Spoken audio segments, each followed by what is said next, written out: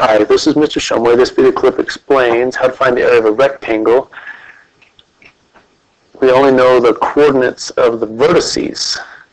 For example, one vertex of a rectangle is at 4, 3.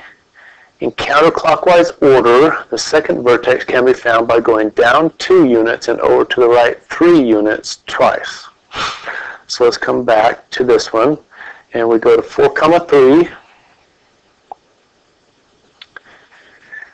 And we go down 2 and over 3, down 2 and over 3. So there's our second vertex.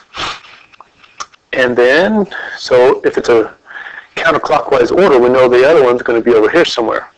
And we know the coordinates of that point because we have to go so if the slope is down 2 over 3, then perpendicular to that for a 90-degree corner would be up 3 over 2.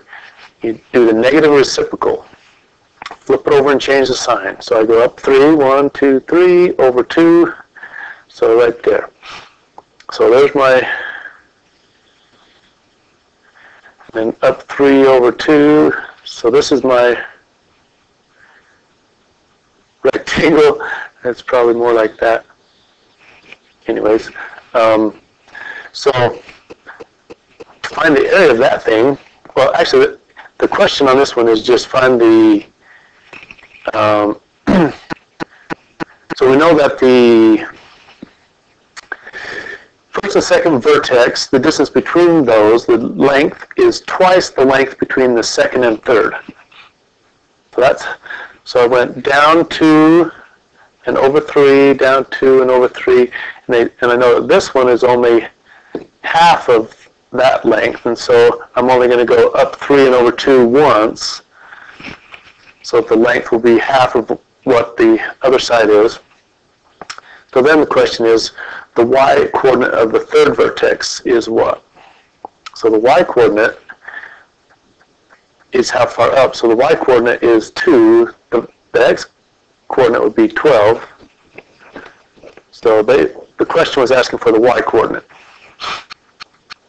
Actually, this next one's asking for the area. So 3, 2, go down 2, over 2, to the right twice. So let's go to that one. Oops. 3, 2,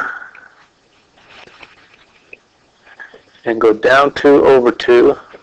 You got to change the color so you can see it a little better. And do that twice. Okay. We know that the third vertex is going to be at 90 degrees to that. And so I'll go up 2 and over 2. A slope of -1, but perpendicular to that, the slope is +1. And so here's my rectangle. To find the area, one way would be to find the area of this rectangle and subtract out the triangles. So this rectangle's lengths are 1, 2, 3, 4, 5, 6 by 1, 2, 3, 4, 5, 6. So the area of the whole rectangle is 36. I'm going to subtract out. Well, here we have 1, 2, 3, 4 by 1, 2, 3, 4. So this triangle and this triangle can add together to become a rectangle that is 4 by 4. Well, 4 times 4 is 16.